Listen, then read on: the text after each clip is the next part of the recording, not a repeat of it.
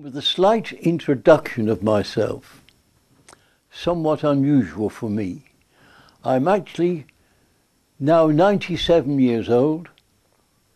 I was born in 1914 in the west of England town called Bristol, where I was educated right through to university, in which I graduated with honours degrees in 1930s.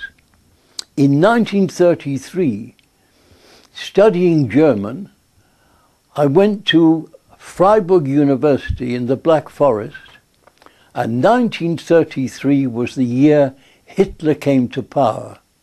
So I was in at the very beginning. I saw the Nazis in their uniform, I saw books being burnt, I saw windows being smashed. I returned to England and reported to the Chancellor of my university, whose name was Winston Churchill, what I had seen.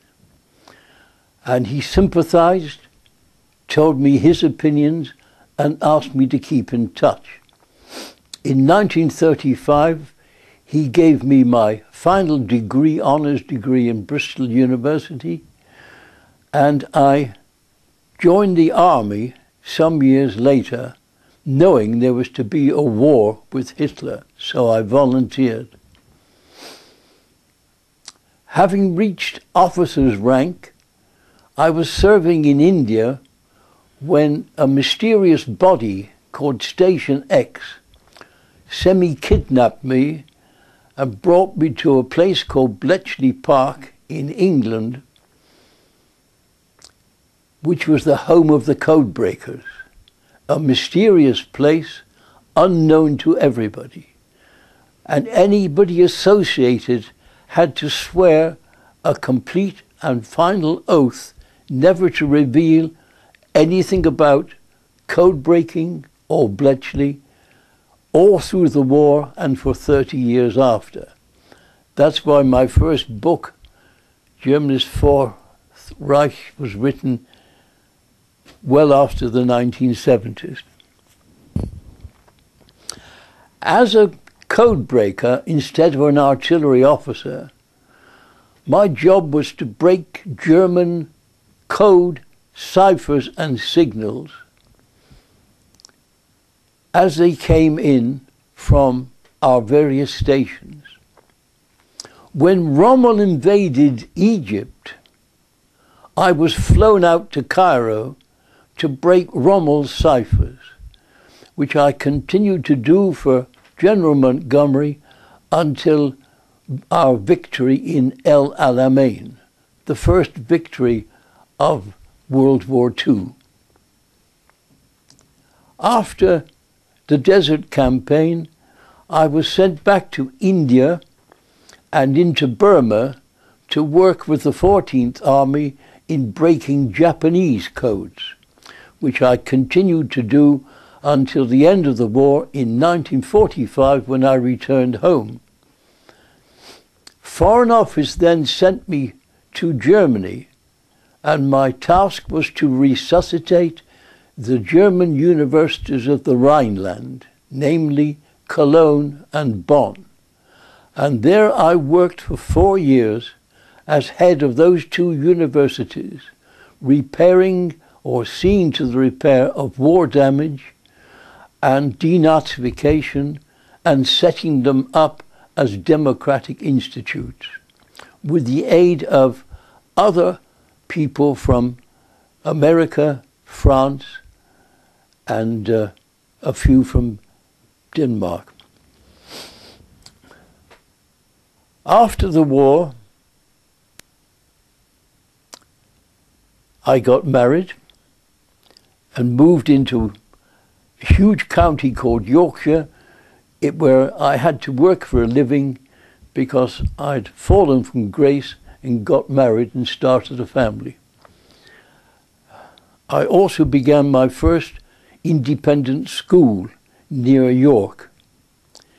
My experiences in Germany led me to begin writing my stories of the truth of what happened over there and my experiences with the Nazis and their followers. However, in 1972, when Ted Heath made a terrible decision to join the European Union, which was then under the pseudonym of Common Market, I decided that I had to turn my energies against such events, and since then I've been working as hard as possible to reveal the truth about what went on in Germany before, during the war, and ever since. And today I will reveal to you some of my latest findings.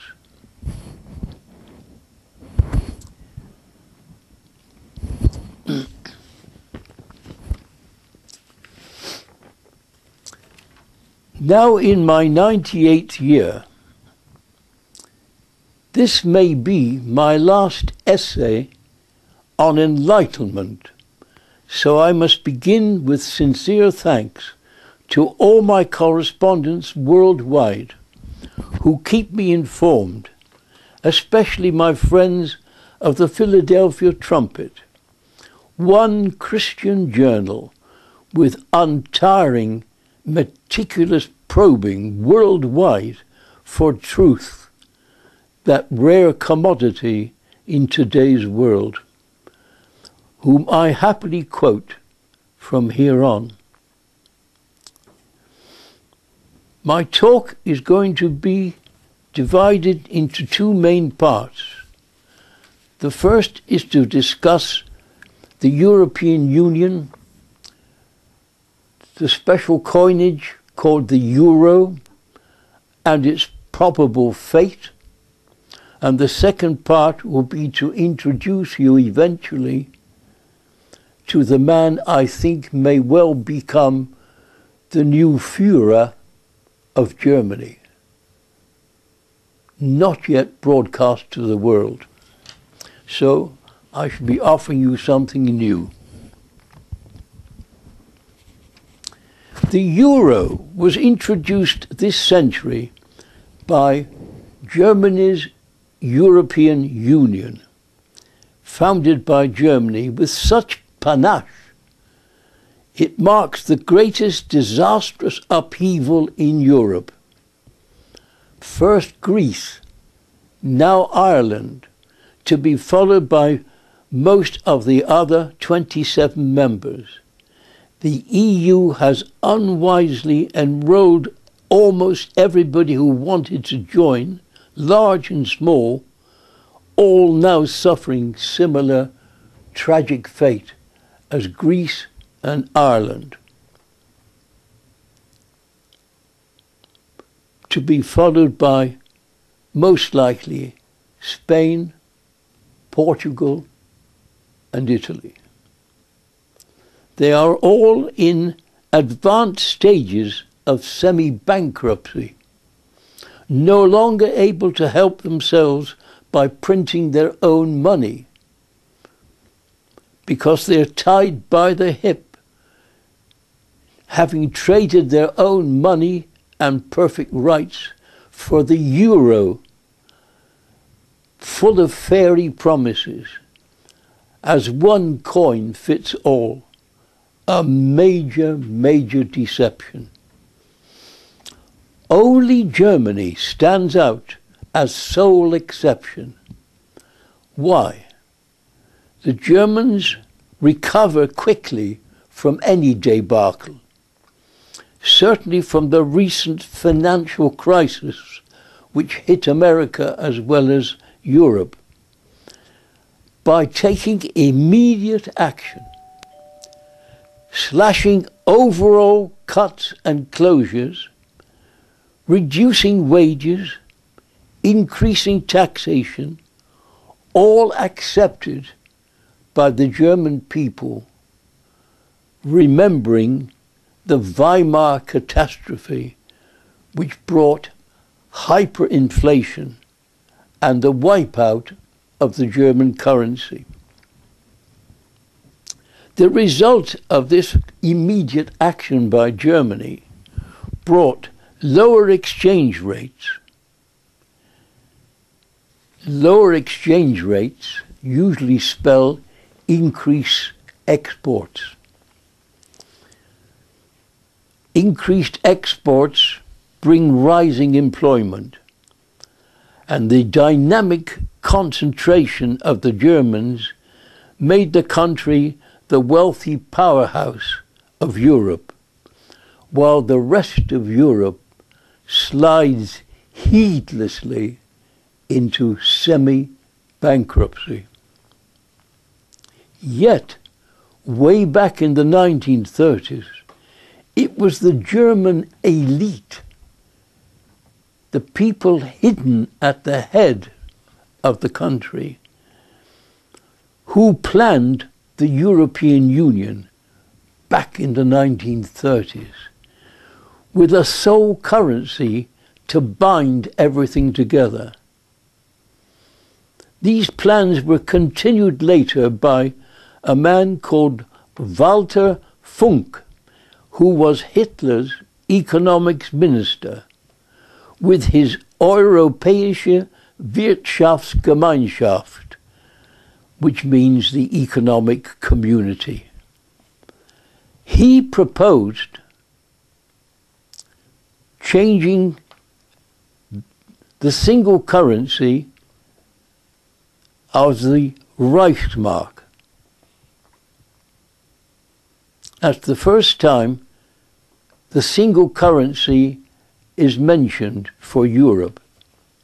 This was enshrined later in what was called the Treaty of Rome, followed by a treaty called Maastricht, because that's the town it was signed in, leading our mesmerized leaders step by step into the German hidden master plan, following Lenin's doctrine of gain and succeed, but by deceit. And they became masters of deceit, thus shaping the European Union.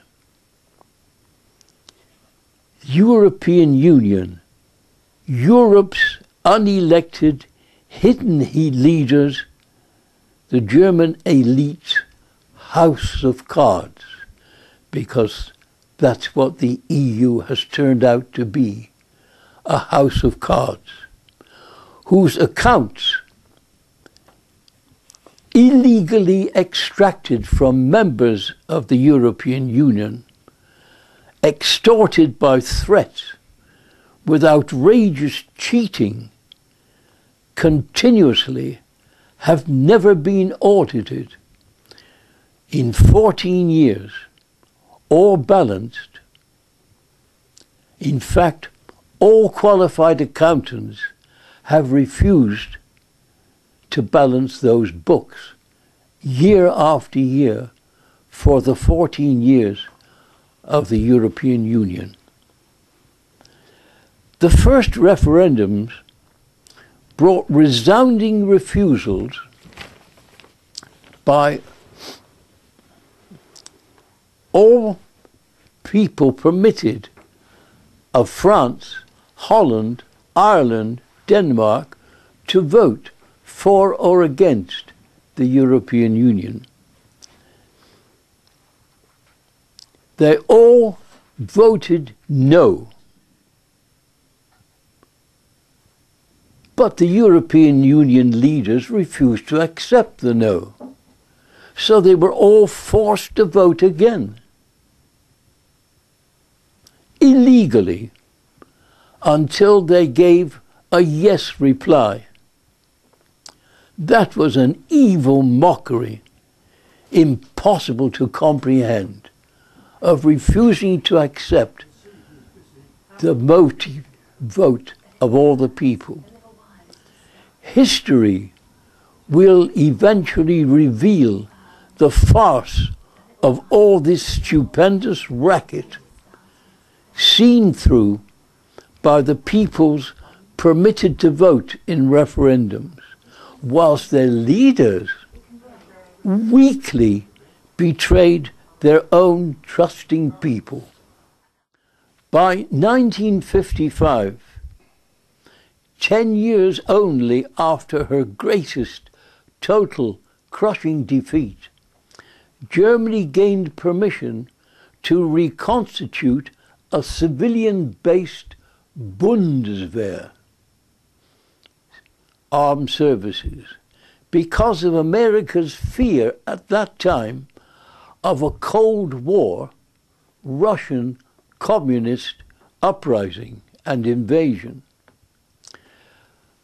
But, as always, seizing this opportunity, Germany swiftly rebuilt and re-equipped her armed people's forces, admitting also to NATO as a new member.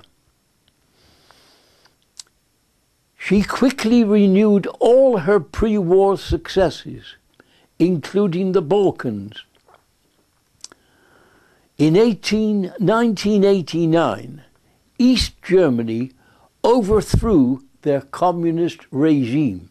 If you remember, the Berlin Wall fell in 1989, and Germany became reunited as a complete entity, just as Thatcher and others' worst fears.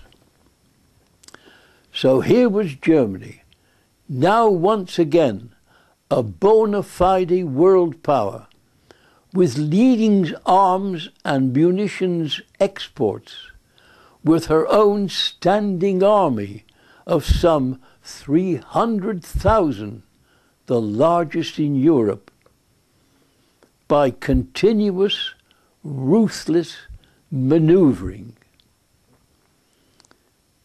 In 1995, in Parliament, Prime Minister Thatcher thundered, "You have anchored Europe to a newly dominant, unified Germany. It will not work. Not for us, but certainly it has for Germany."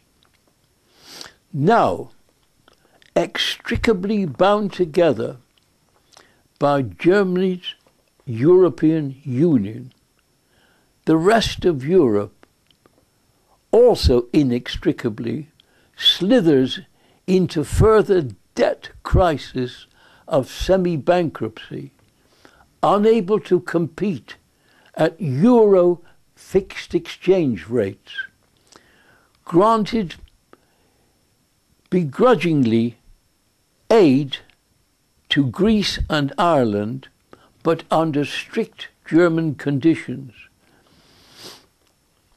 including help from others, especially Britain, contributing some 7 billion, although not a member of the euro, to help her friend Ireland, which money Britain, now totally in debt, must borrow at high interest rates to increase her own costs. Oh, for the days of Mr. Micawber, how to save money rather than waste.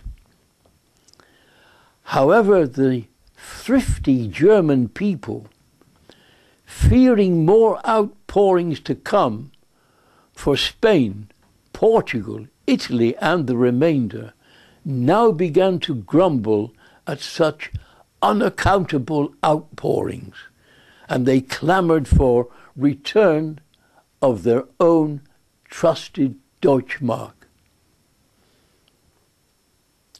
Easy perhaps for Germany to do, but what fate for all the remainder?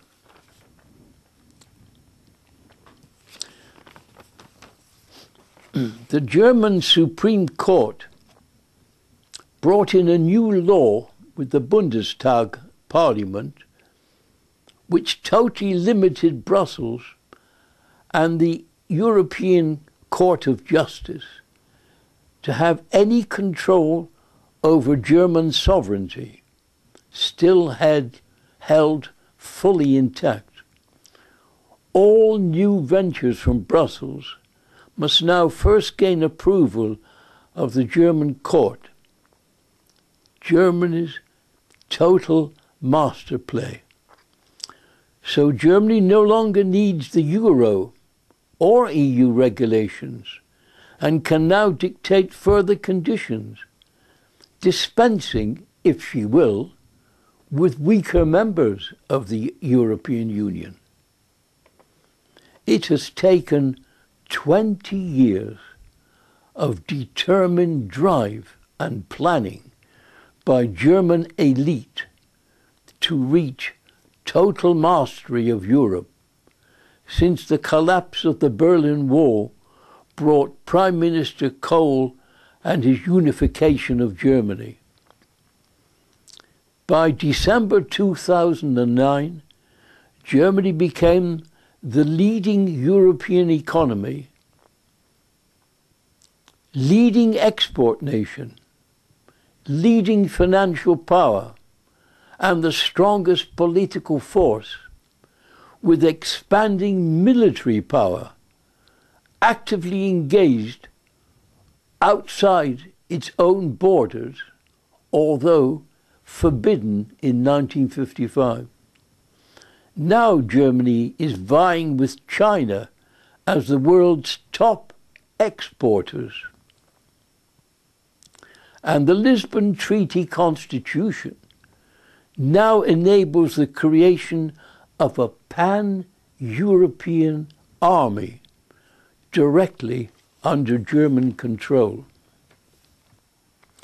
My first publication of year 2002 to 3 was called Germany's Four Reichs. It forecasts the present impasse, which you will find on pages 56 and 64, the end page, giving you an indication of how I saw what was going to happen in Germany with the creation not only of the EU, but of the ill-fated Europe.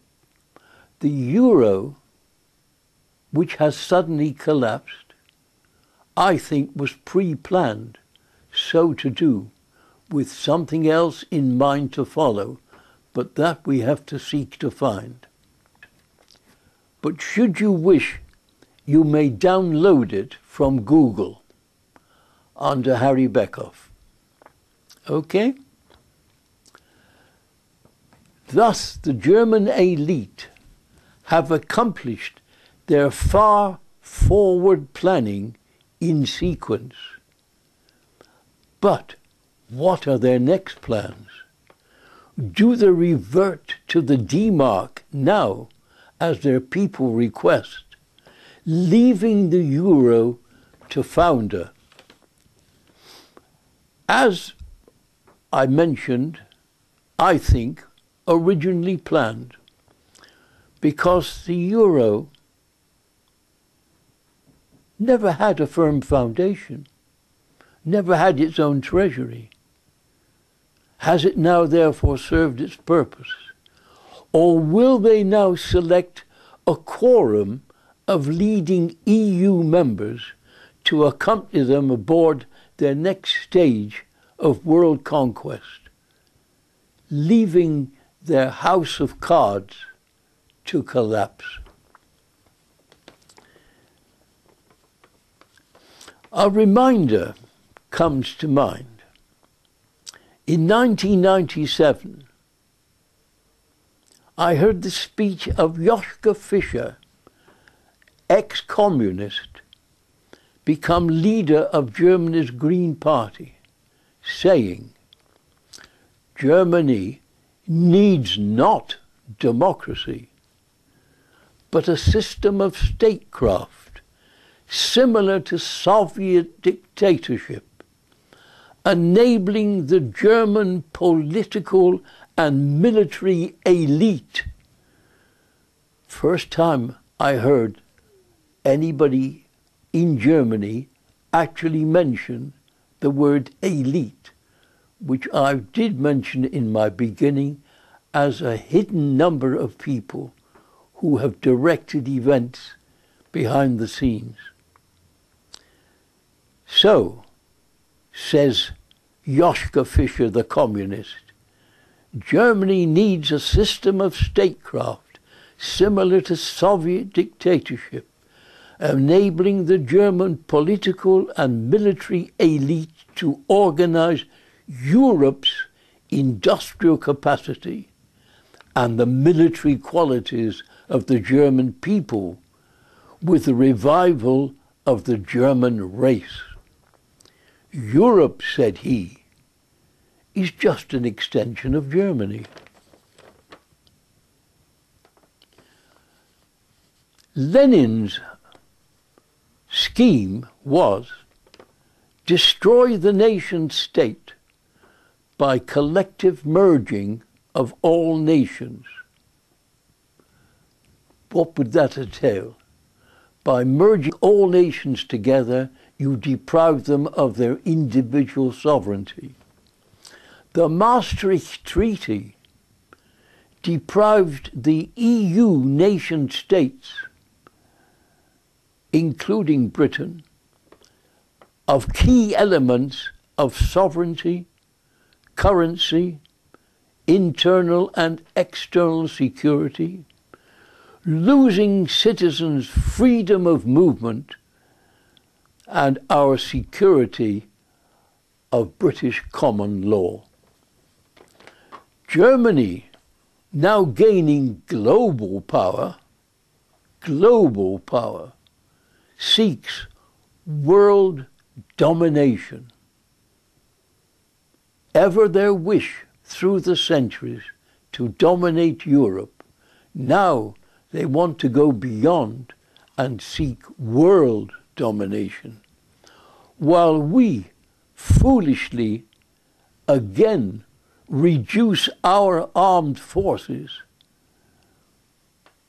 piece by piece against all the arguments and advice of military leaders. Our leaders are also reducing the armor and equipment as well as membership of our armed forces.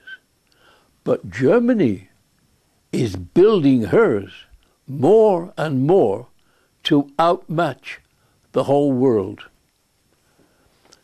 Plus, her further plan of a projected European army and EU forces combined, based on what? German United States of Europe. That's the plan, with concept of a super-state, thus establishing a new German Reich. Having so accomplished, they would then abandon the useless euro for return to the D-mark for the whole of this new Reich, which includes us. German control of the European Central Bank in Frankfurt makes her dictator of the European superstate without firing a single shot. This heading is of much more interest to many people, called the Bavarian influence on Germany. Munich, the capital of Bavaria, was Hitler's Nazi recruiting, training and assembly base.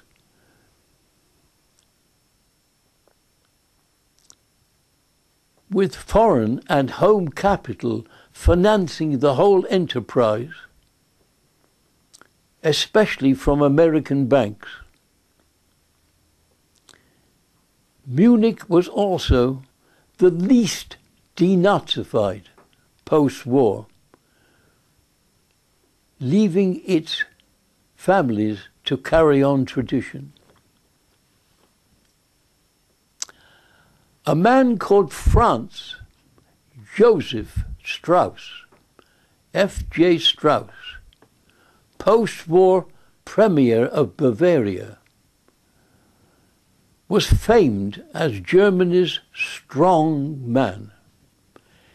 He led them away from their traditional aggressive actions to a totally different, Lenin-like tactics of deceit, humbly seeking forgiveness, full of contrition, as fully detailed in my book, Germany's Four Reich, until they were permitted back within the grieving, suffering, victorious enclaves.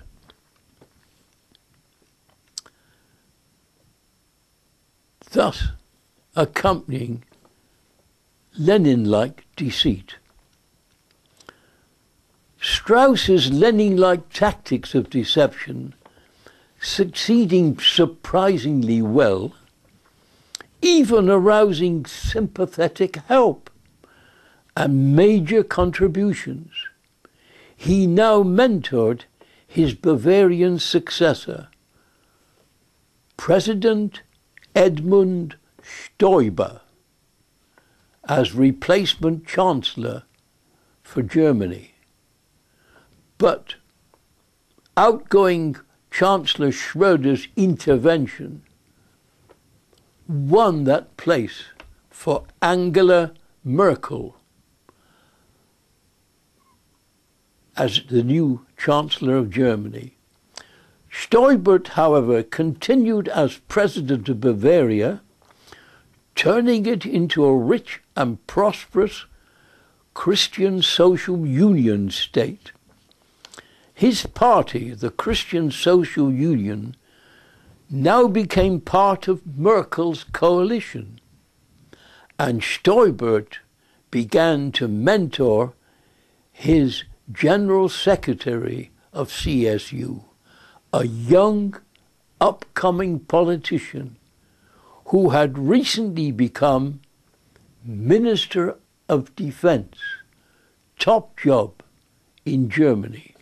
His name, listen carefully, Baron Karl Theobald zu Gutenberg, of whom much more later.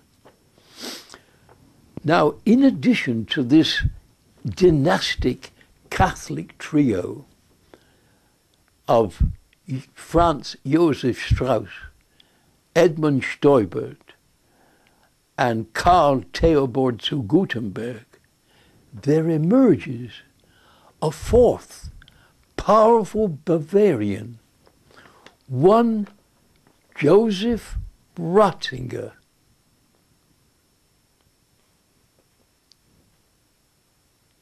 Have you heard of him? He is now Pope Benedict XVI. And all four of these Bavarians are dedicated to Roman Catholicism within Bavaria, its heartland.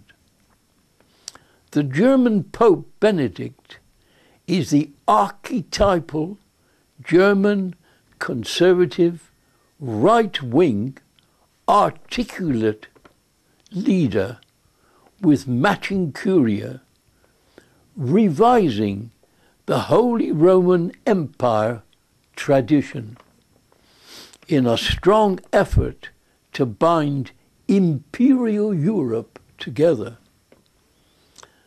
Benedict's own great desire is to move the Vatican to Jerusalem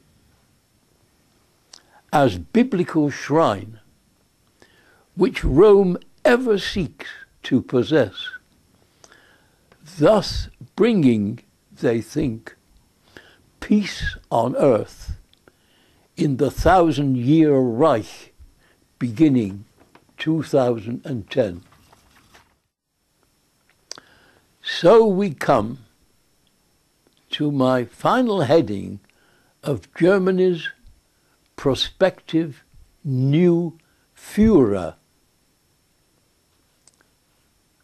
It has been a long, aggressive journey for Germany, with their fierce, warlike ancestors, the Assyrians, eventually bringing down Rome and swarming into Europe.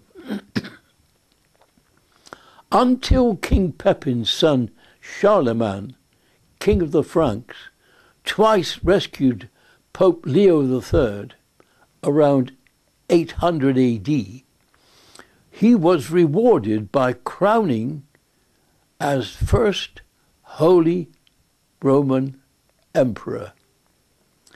He then sought to weld all those aggressive Germani tribes together into the faith by Blut und Eisen, flowing blood and steel.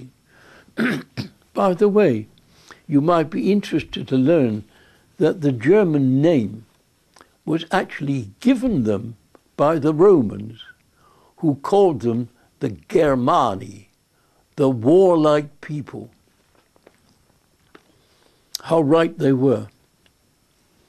From Charlemagne's First Reich, his successor continued their aggressive ways until King Frederick and Chancellor Otto von Bismarck's Second Reich, bringing Germany with her amalgamation into a federal state, with the First Prussian Army soon into battle, defeating France within a few weeks in 1870. Now Hitler's Third Reich, eventually founded in his World War II bloodthirsty attempt to conquer Europe, defeated by their invincible old enemy, the United Kingdom and Commonwealth, who stood alone from 1930-40 until somewhat reluctantly joined by their old ally of America in 1942 after her Pearl Harbor losses by Hitler's Japanese ally. Since 1945, Germany has won her way back to acceptance within a few short 10 years. Because of America's fears of communist Russia's Cold War, they were able to reconstitute their forces, but only as civilian conscripts, a civilian army, for defense only within her borders. That was laid down very carefully in 1955. How long would it last? Now, finally, emerges Germany's new strongman at the Ministry of Defense. Born in Munich in 1971, he is Baron Karl Theodor zu Guttenberg, and there is a picture available of him. His aristocratic family tree goes back 800 years, and he lives in Burg Gutenberg, Franken, the family headquarters, since 1482. His full title of Reichsfreiherr makes him Baron of the Holy Roman Empire. In February 2000, he married out of the faith, unusual for Catholics, a distinguished Lutheran called Stephanie, Countess von Bismarck, Schönhausen, directly descended from Otto von Bismarck, Germany's Iron Chancellor. In Germany, the aristocratic caste remains extremely strong, dominating both the officers' corps of the Reichswehr and also the Wehrmacht.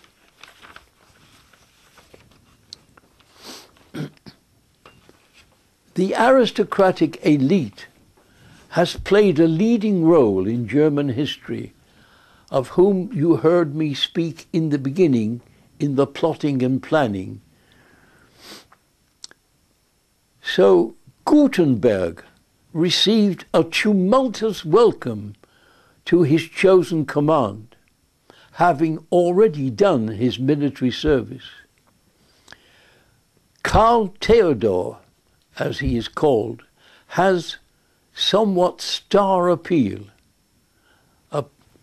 especially as a celebrity in his own right. And the German youth call him KT, the Rocking Baron. So you see, he is quite active as well. But his aim is to build a United States of Europe under German command and on a par with his global economic weight, where might is right. He is connected to the historic House of Habsburg, ancient rulers.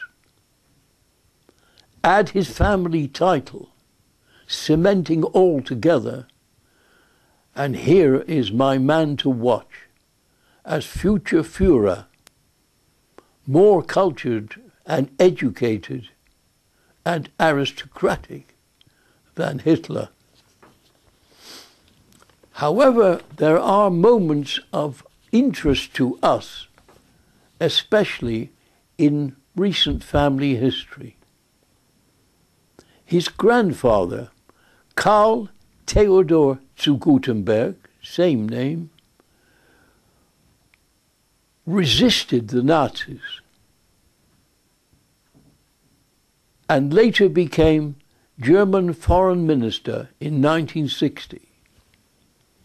His great-great-uncle, Karl Ludwig Freiherr von und zu Gutenberg, hated Hitler and became part of the plot to kill him. Caught by the Gestapo and tortured to death, he steadily refused to name any of his accomplices, which gives us a somewhat different outlook. Karl Theodor actually led the Christian Social Union on foreign policy. He is trying to swing the German population back into a military mindset again, with a strong following and popularity with the young, and especially with the Bundeswehr, whom he seeks to transform into a professional military. In fact, he first proposes to reduce the Bundeswehr from present 250,000 approximately down to about 160,000, all to be in professional service, not people's army. Conscription as such will be dispensed with immediately, to be replaced by volunteers for professional service only. In short, the old professional service military, forbidden by Churchill and Roosevelt's edict in 1945-46, when they said Germany should never be able to rearm as military again.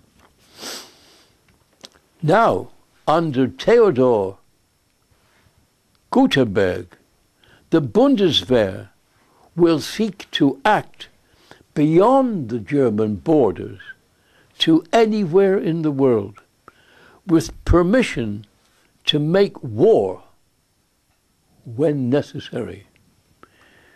He seeks a new political strategy of combined efforts of EU leaders to create a mixed assembly of all services under German command, to be supported by an international police force able to operate in every country. When fully established under largely German command and German organization, which we know well, this harbors ill for the fate of the nations of Europe. The Germans have, as always, been expanding the deployment of their military force and forces around the world, retooling their heavy industry to produce greater volumes of armaments, military machines, ships, submarines, and aircraft to prepare for the new structure of the combined military force.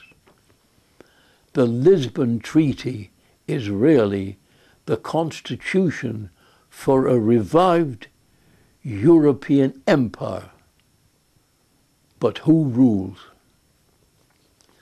The German Constitutional Court and Bundestag recently rushed through a new law recognizing the German law as trumping the EU law, giving Germany legal, political, and economic power within Europe, never gained previously by military aggression.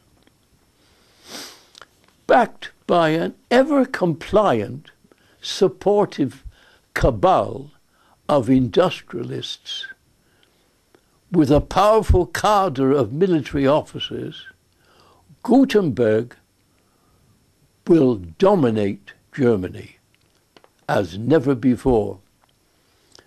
Gutenberg aims eventually to develop a strong military presence from the North Sea to the Persian Gulf, from Gibraltar to the Caucasus, with Pope Benedict building his own rule within his own sway.